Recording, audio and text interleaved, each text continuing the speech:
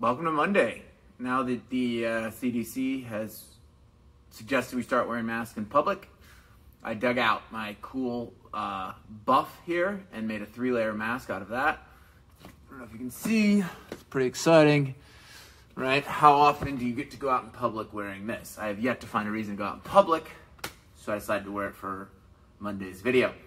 Right, speaking of Monday's video, we got 3 things today. We got a strength piece, we got an ab finisher, and in between we actually have the CrossFit workout from the challenge that hopefully most of you guys have signed up for. Should be exciting.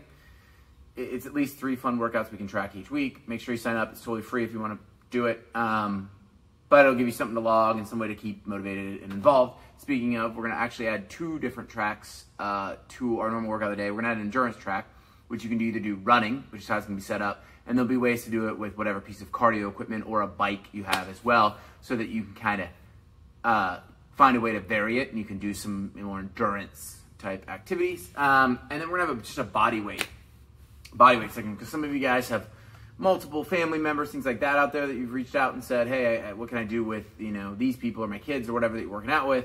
This will be pretty basic options so you'll have programming that's just body weight stuff, so you don't have to think about that. But that you'll find all in the drop down tabs. You can find it. For now, let's get started on the 3 workouts we have for today.